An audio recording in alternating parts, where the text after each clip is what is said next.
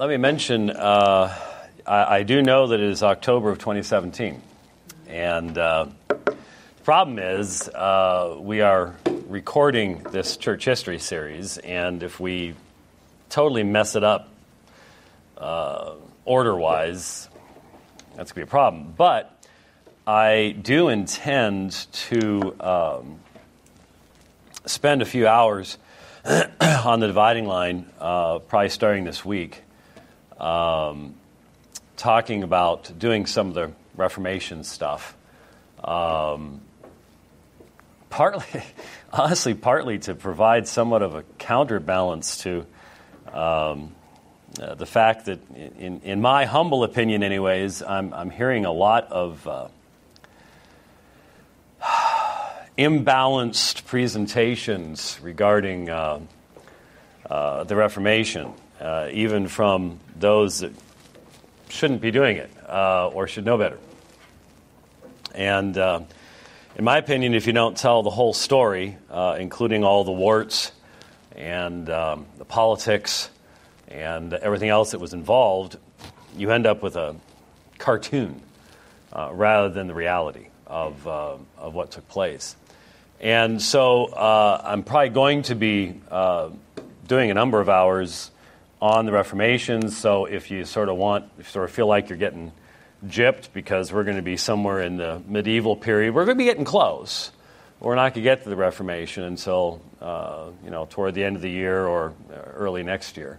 Then you might want to catch some of those programs on. They're on SermonAudio, just like all our stuff is. So just a matter of going to a different spot, and you should be able to pull those up.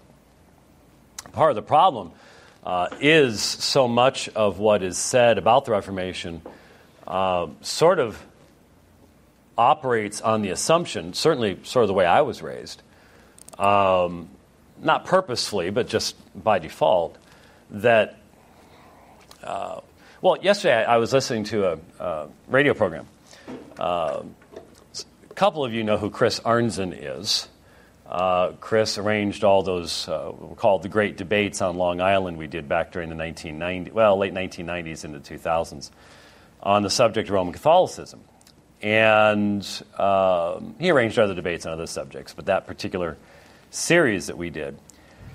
And he is a convert from Roman Catholicism, and so he was asked by Justin Brierley, who is the host of the unbelievable radio broadcast on Premier Christian Radio in London, to be on a program where he told his story of his conversion to out of Roman Catholicism, and then another guy into Roman Catholicism. Even though the guy was an Anglican, so I'm sorry, in England that doesn't seem to me like that big of a jump. But anyway, and in listening yesterday to the resultant mini debate that took place, I was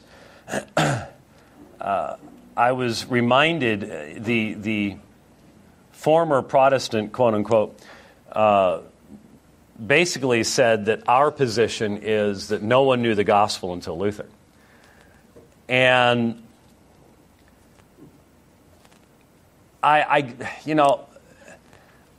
a misrepresentation. If you've ever read any of Luther, you know Luther never said that. And you know that the Reformers very strongly emphasized their connection to the early church. I started reading a book yesterday, got about halfway through it, out of the Master's University, Master's College, Master's Seminary, called Long Before Luther. I'd known this was coming, but I wasn't able to get hold of a pre-release copy of it, but it's out now, and it's basically an argument that the primary elements of the Reformation message on the nature of the gospel, justification by faith, imputation of Christ's righteousness, can be found long before Luther. And you might want to pick it up. It's very interesting. I have it on Kindle, but I'm going to be ordering the hard copy of it just simply for the number of citations and quotations in it. By Busenitz is the last name. But it just struck me how often, even in his book, he was quoting Calvin and Luther and others, and their citation of the early church. So they didn't pretend that they were coming up with something new. They thought they were going back to what was apostolic. And their emphasis was upon the Bible first, not upon anybody else. But the idea that I was raised with basically was the medieval church was just simply purely apostate. There were no Christians. And that's not what the Reformers believed. And when you find, and here's what causes us to struggle and to think. We're going to be getting into the medieval period here. We're going to be looking at the expansion of the Western Church, starting with Patrick, which actually takes us back before Islam. But we're looking at a different area. But when you find medieval writers who not only affirm that they are saved by grace alone, through faith alone, and speak of the imputed righteousness of Christ, but they also believe things that we don't believe. They go beyond that. Where do you draw the line? And one of the temptations that I've had to struggle with in studying church history and teaching church history, I don't consider myself a church historian. A church historian is someone who that's their field. That's what they do. That's what they read. I'm first and foremost an apologist, but the PhD program right now, I'm a textual critic as well. So those are sort of the areas that I'm reading in and reading scholarship in regularly and all the rest of that kind of stuff. But I do a lot of reading in church history, and I've read hundreds of books in church history. So it's an area that I'm at least familiar with, and one of the struggles that I have in trying to filter out the traditions of my background is the tendency to want to try to remotely judge the salvation of individuals who lived hundreds of years before me, based upon my standards today and what I know today. And I've had to come to recognize that's not something I can do. I think there's someone much better qualified to do that. Leave it in his hands. But at the same time, we do have to, struggle with the issue of true church, false church. Where do you draw the line? How much error is too much error? And we've already talked about, you look at someone like Justin Martyr. He said some things that we'd go, but he probably didn't even have Paul's writings. How good would your theology be if you didn't have Paul's writings? Where do you go there? How do you handle things like that? How do you handle someone who confesses all the core truths and yet goes beyond that to these things out here? And especially, in our day, the lines are pretty clearly drawn. We've got, the past has given us clear delineation of the difference between saying that grace alone and faith alone saves, or faith is, has to be infused with these good works and merit, and we've been through all this stuff before. Yeah, we have, but how many people today have any idea? How many people today have ever read the Canons and Decrees of the Council of Trent or anything like that? These are all things that make... it's one of the reasons that church history can be so horribly abused by people today, if it's even looked at all. But the point being that so much of what we hear today just sort of has Luther just popping into existence. He didn't. He came from a background. He was deeply influenced by medieval theology. He never got rid of all the influence that medieval theology, even though he very purposefully rejected certain elements of it. Still, you are who you are. And when you think of the people who were so influential in eventually directing him to peace, such as Staupitz, you just wonder, where were God's people during that time period? I have no question that the dude running around in Rome in armor with the 47 concubines wasn't one of them. But were there not simple people with a simple faith in other places?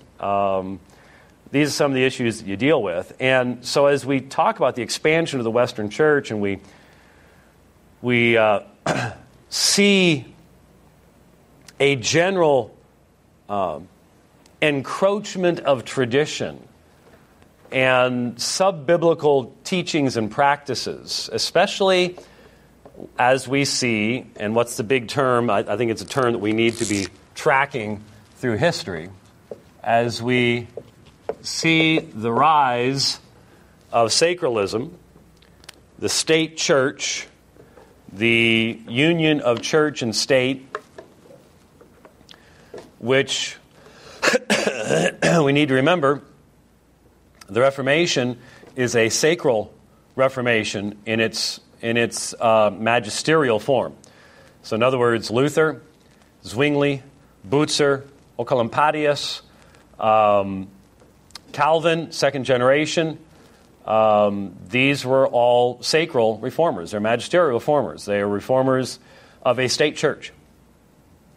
And they were all to the man opposed to a free church, opposed to what is unfortunately called either the Anabaptist movement or the Radical Reformation. Unfortunately, both those terms are used of such a wide variety of perspectives that it boggles the mind. But they were not seeking a free church. They opened the door to it. Their work eventually led to it. But that was still centuries in the future. And Baptists continued to die at the hands of both Protestants and Roman Catholics into the early 1800s in Europe. And so this is something we have to keep in mind. And we've already sort of established the beginning of sacralism in the sense of the beginning of its development with Constantine's role at the Council of Nicaea, 325. That doesn't mean that the church of 325 was a sacral church. But that was just a start, and then you see more and more connectivity and interaction until, you see what Augustine did with the Donatists, remember, and allowing the state to be involved in the suppression of the Donatists, and that's the next step. And so I'd say in the West, by the 7th century, you've got a pretty strong sacral situation, and the Reformation is still 800 years plus in the future at that point. And so that was the heritage of the Reformers. And where did it all come from? If we don't have the background, and most people, let's just be honest, I mean, medieval church history, please, there's a yawner. But that's a big chunk of time. And if you ignore it, you really do end up with Luther as a cartoon figure with a hidden S on his chest. And that's just not the way it was. And it concerns me a lot what I'm hearing from a lot of folks at this time. I'm hearing a lot of cartoonish presentations about Luther and the Reformation that if you accept that and get all excited about that and rah, rah, here I stand, and you get your Luther's my homeboy shirt and stuff like that, and then someone comes along and talks about the role of politics and what happened in the Peasants' Revolt in 1525 and how recalcitrant and just immature Luther was at the Marburg Colloquy, and the fact that the second to last sermon he preached in Eisleben was it wasn't as badly anti-Semitic as it's made out to be, and it was very much in line with popular sentiment of the day, but still it was in line with popular sentiment of the day, which wasn't good.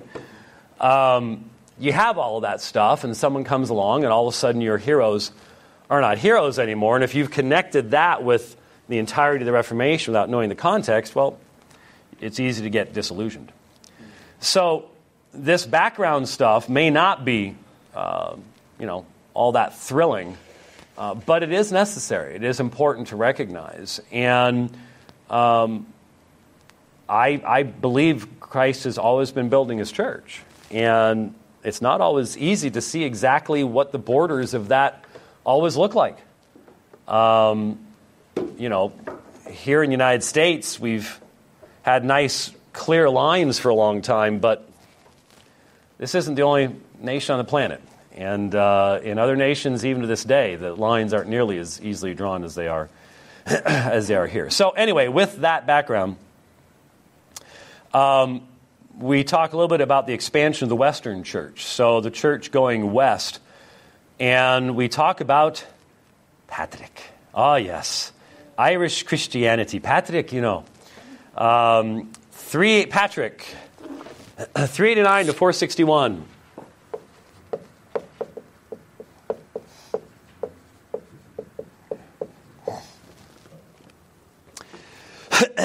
His father was a deacon, a son of a priest. Patrick was kidnapped by Irish pirates at the age of 16. And he was forced to work as a shepherd in Ireland for 6 years. At 22, he escaped to England. And after a 2-month reunion with his family, said he had to go back to Ireland to minister to the Irish. And his memoirs end at that point. So everything else comes from tradition and stories that are told, so on and so forth, which tell us that he went to Rome to learn Latin and then went to Ireland. He planted small monasteries in unpopulated areas, like on small windswept islands. And there are a few small windswept islands off the coast of Ireland. I can guarantee you that. Couldn't have cost much to buy that land. Not sure how you build much on a small windswept island, but anyway, that's what he did. There are many myths and legends about Patrick. He is credited with founding Celtic Christianity, or if you're in Boston, Celtic Christianity, I guess, which did not have extremely close ties with Rome. And so the Celts celebrate Easter on a different day than Rome. All we know for certain is that Patrick was very missions-minded, and that he established so many missions-minded areas there in Ireland that he had a tremendous impact upon the rest of the history in that particular area. Then we have someone named Columba.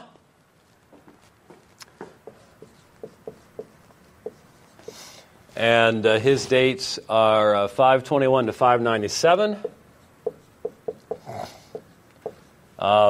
He's primarily known.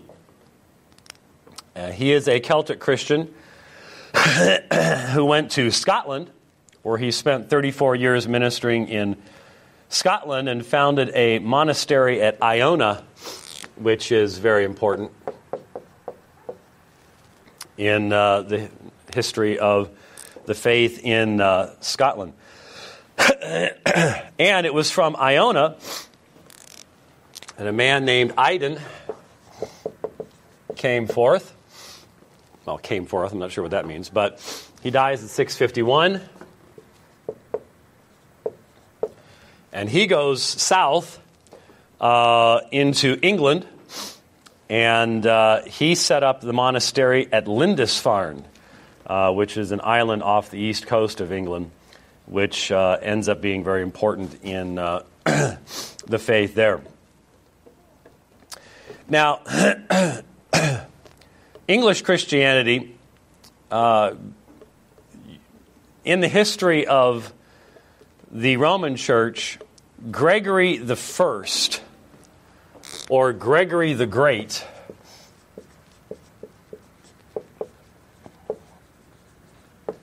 became Pope in 591. I'm sorry, 590. Don't want to steal a year from him there. He was both a political as well as spiritual leader. He is important for a lot of reasons. He really he wrote. He was really far ahead of his predecessors up to his time period as far as being a theologian and organizer. One of the things that is interesting to me is in some of his books, he specifically denies the canonical status of the major books of the Apocrypha. Specifically, I believe it was First Maccabees. And he specifically says, though not canonical, and then he quotes a story from it.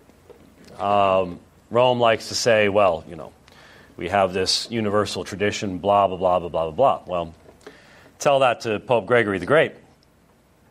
Well, the reason we mention him here, also Gregory the Great is important as a stepping stone in the later full development of the doctrine of purgatory.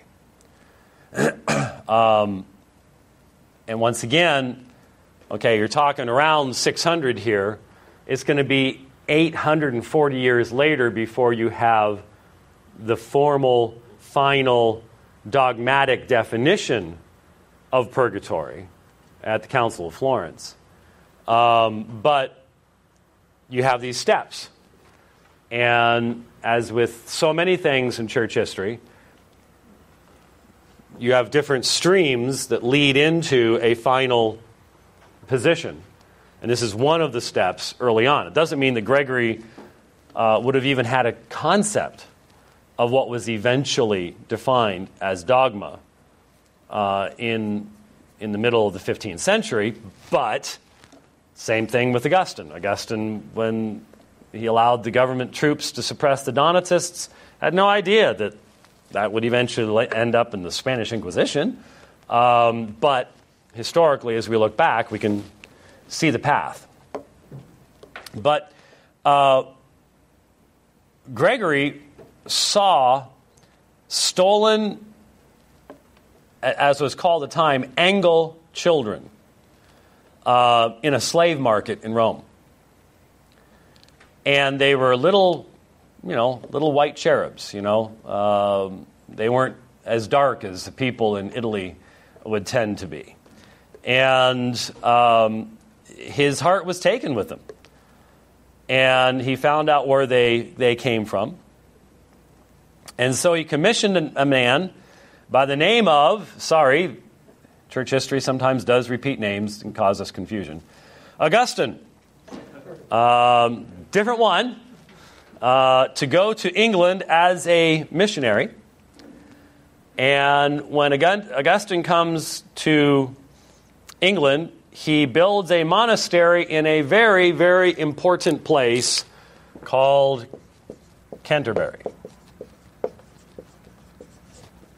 Not Canterburg, which is what I just wrote. I don't know why. My right hand went into rebellion.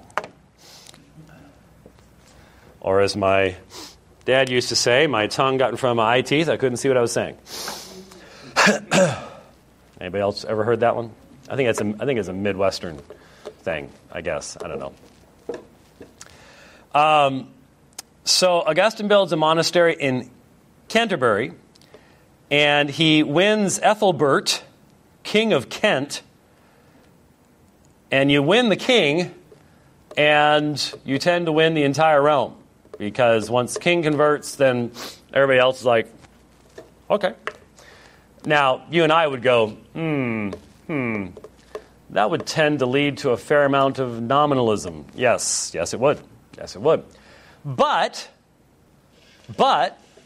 at the same time, while that would tend to lead to nominalism, there is also a much different worldview amongst people then. If my king follows this person named Jesus, then I should listen to why I should follow this person named Jesus. So it's really easy for us to go, yeah. But we're a bunch of individualistic Westerners. And these weren't individual, they're in the West, but the Western culture that we follow post, quote-unquote, Enlightenment is not what they were living in at that time. So, again, consider that as well. But what happens now is you have the tradition coming from Patrick and Celtic Christianity, and now you've got this much more Roman-based, because Augustine's sent by Gregory, much more Roman-based form. And what would be the major differences? Well, there wouldn't be that much, but how often have we seen the date of Easter being a controversy? Remember in the early church, Victor and Irenaeus and all that stuff many, many lessons ago now? Well, here we go again. Now we're hundreds of years down the road, and there's another controversy over which day you celebrate Easter.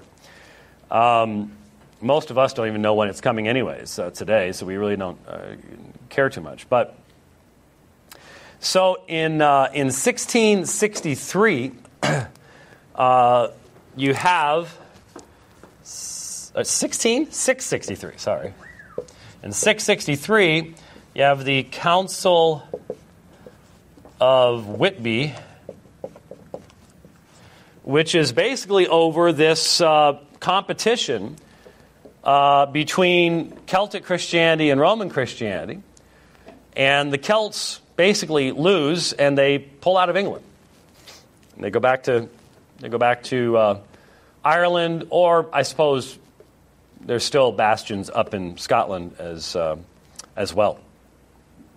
And so this is some of the background to what's going on in England, Ireland, and Scotland at this point in time, which of course becomes so much a center of our attention at later periods of time. Now, around this time, we also have expansion into the area of modern-day Deutschland, Germany. There had already been missionaries that had gone up into this area in the middle 4th century who were Arian. And so there will always be an issue because the Arians basically got there first. And Arian as in Arius, as in denying the deity of Christ. But this area was primarily inhabited by Druids, who were pagans by nature. If you want to see a modern representation of what they looked like, if you've seen the movie Gladiator, in the opening scene, the Romans are taking on this Germanic tribe, and they're scary-looking dudes. And that'd sort of be the modern-day representation. They worshipped nature, especially as it was seen in trees, and especially in oaks.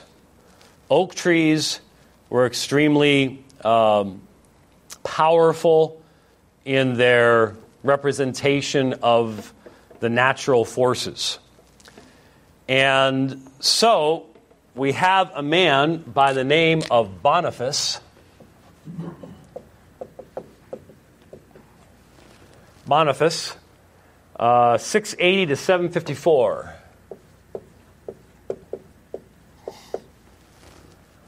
I didn't take a picture of it, but at one of the many places we visited in Germany 2 weeks ago, I noticed a painting. It was earlier on in the trip. I noticed a painting of this incident in history. I might have taken a picture of it now that I think about it. I'll have to look. But it commemorated this particular incident. Boniface applied to the Pope for authority to go to the Germans as a missionary. He was sent in 718. He gets there and he finds, he starts to understand Druid theology. And he adopts the missionary methodology of power. Now, Boniface is today used as an example of imperialism, insensitivity of Christianity, all sorts of things like that. He's considered to be somewhat of a bad guy because what he did is he finds out that they have a particular locus of worship of a particular tree, the oak at Geismar. The oak at Geismar. All right. Oak at Geismar. And so he decides to demonstrate the superiority of because the Druids, it's power. It's a competition of deities. And so this is a very holy place, the Druids, and so he goes there, and I don't know if everybody was, off at a soccer game or just what that allowed him to do this, but he goes to the oak at Geismar and he cuts the thing down. There must not have been anybody around, because I would assume if there were people standing around, they would have probably stopped him from doing this. But he just takes a big old axe and he cuts down the oak at Geismar. I'm sure in the name of Jesus.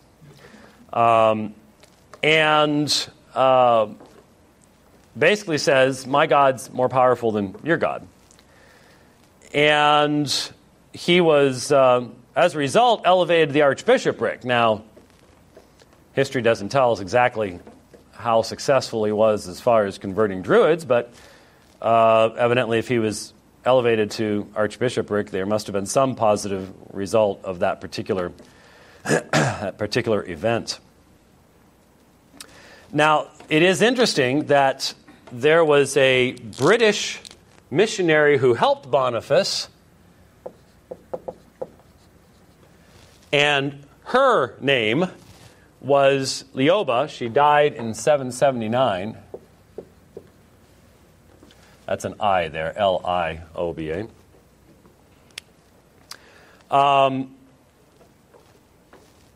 She was sent to a nunnery where she met Mother Teta, who taught her to read. She was renowned for her learning, mastering Latin and French as well. It was said that she was never without a book except at prayers or when asleep. So here is a woman missionary in the 8th century, famed for her learning, and certainly a violation of the standard no one could read at the time idea. Though at this period of time already, given the decline of Roman schools after the fall of Rome,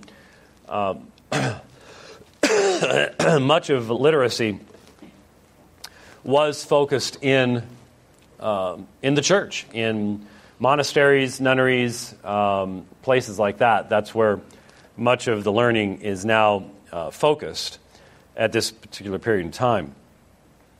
Well, after the fall of the empire in the West, you basically have, the Roman Empire in the West, you basically have a tremendous amount of confusion. And so what happens over time is you're going to have invasions, you're going to have movements of peoples, you're going to have kingdoms that are going to come together and create small little empires, and they're going to rise and fall, and there's going to be a lot of warfare going on. And this takes place for quite some period of time.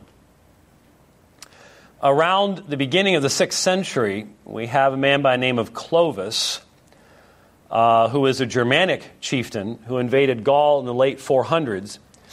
And he founded what is called, and this is important if for no other reason that when you read a lot of fiction today, I think Dan Brown picked up on this stuff in the Da Vinci Code and all. These guys end up popping up all the time.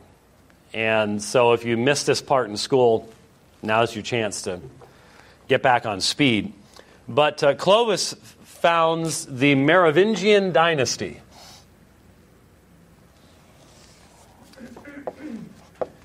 Merovingian. That's just, can't even spell it right, but it sounds so good. Merovingian dynasty. Or the kingdom of the Franks.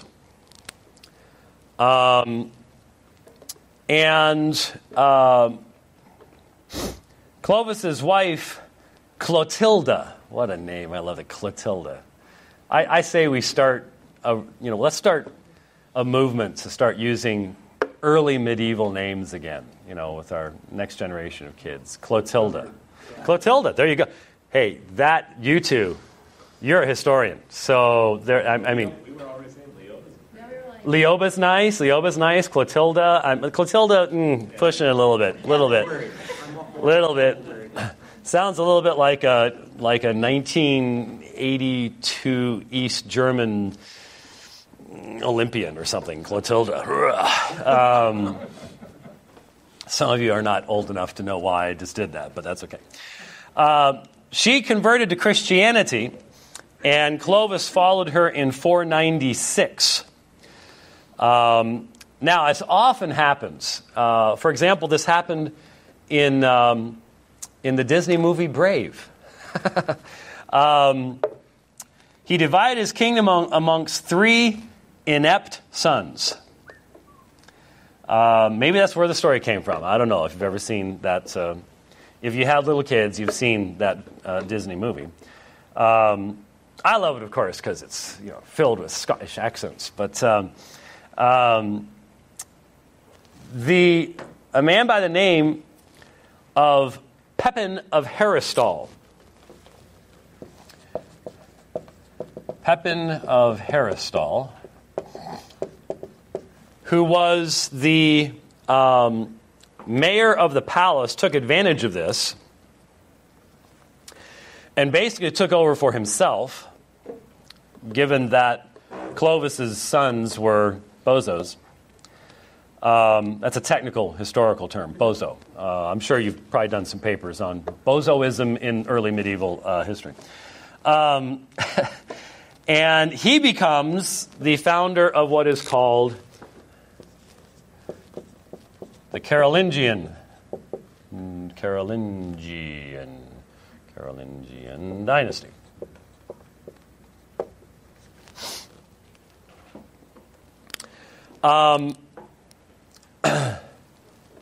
Pepin had close connections with the Roman Church. And what's very important is that he had an illegitimate son, and you need to know who this guy was, because I mentioned him really quickly in passing in the introduction on the Islamic section. Yeah, his illegitimate son's name is Charles Martel. And Martel means hammer. Charles the Hammer. Sounds like a WW... Well, it used to be WWF, and then the wildlife people messed it all up. So I don't know what it is now. But sounds like a professional wrestler. But why is Charles important? Well, Charles Martel becomes king in 714. And big date in history is 732. I even made it big. See how big I made that? 732. Why is that important?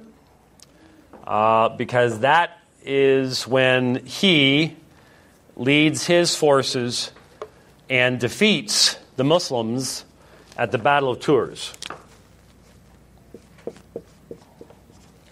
which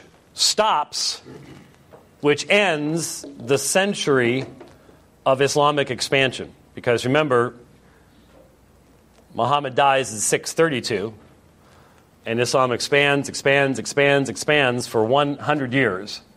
And then pretty much exactly 100 years later, at the Battle of Tours, Charles Martel turns them back and begins the process of, and it takes hundreds of years, but driving the Muslims back down out of France into Spain and eventually out of there as well. That's where you get the Moors and all the rest of that story that you're probably familiar with. So that's where the 100 years ends, and Charles the Hammer is the man that leads them in their defeat of the Muslims at the Battle of Tours. He is succeeded by a man named Pepin the Short. I don't make the names up, folks. They just... who took the name the King of the Franks. And Pepin the Short isn't all that important, except that, I guess I should write him here, even though we're running out of space here. Pepin the Short. But it's Pepin the Short's son that is important, and certainly a name of someone that you've heard before. And his son's name you cannot see behind this. So I'm going to have to assume that you have written all this down before, because we're going to have to get rid of it here. If you're a slow writer, you're going, oh, no. But if you're that slow, well, sorry. And Pepin the Short's son is named Charlemagne. And Charlemagne's dates are 742 to 814. I said 742, and I wrote, just getting my fingers going faster in my brain, which isn't difficult to do. Charles the Great, Charlemagne, he had long white hair from his youth. Sweet. Yeah. Yeah, can you imagine? It's sort of like one of the elves, in Lord of the Rings. He had long white hair from his youth. Was nearly 7 feet tall. That always helps if you want to be king. When you can look down on everybody, that sort of helps too. Tremendous athlete, star of the NBA, obviously. Very pious, quite a scholar, loved literature. His capital city was Aachen, which became a almost Renaissance area at that point in time. He doubled the size of his kingdom during his reign. He drove out the Lombards from Italy in aid to the Pope in 800. And as a result, the Pope then crowned Charlemagne Emperor of the Romans. Now, what's really interesting, and I don't know if you've heard anything that contradicts this, but he was so popular, and it was recognized that no one who would take over from him would ever be as great as he was. So when he died, they left his body on the throne for 100 years. Wow. Interesting non-form of burial. And I would imagine he probably didn't look all that great after just a matter of weeks. But, yeah. And I don't know about you, but if I was like his successor, that would sort of bum me out a little bit. I would just automatically feel somewhat slighted at that point. But there you go. Yes, sir. A really big date in the history of the papacy, the fact that the Pope could claim authority to crown somebody emperor of Rome? Yeah. The problem is that this is right toward the beginning of the pornocracy. So the papacy is going to go into tailspin decline over the next couple hundred years. So people might look back on that later on, and it's going to come out of the pornocracy and shoot for the stars before it goes back down again. But yeah, I mean, people are going to look back on that and say, see, he did this, he did that. This is probably around the same time when the forgeries are being made and stuff like that. So, yeah. But we're going to see a total tanking of the papacy here over the next couple hundred years in what's called the pornocracy. You can guess what that means if it's called the pornocracy. Pretty bad in Rome. Really, really is. Now, we're out of time, but we will pick up with Charlemagne because he institutes what's called the Carolingian Renaissance, which is very important in maintaining a lot of our historical records and works of literature. And it's a bright spot in the middle of a dark period in the centuries after the fall of Rome, but something that we should know about, and it's important in having maintained stuff for us even to this day. Okay? All right, let's close our time with the word of prayer. Father, once again, we thank you for this opportunity to think back on what has happened in history. And we recognize sometimes, Lord, we need to look at just simply events in history so we have a context to be able to consider your movements in guiding your people and the progress of the gospel in this world. We ask that we would go into this service with hearts desirous of hearing from your truth and being made better servants of yours. We pray in Christ's name. Amen.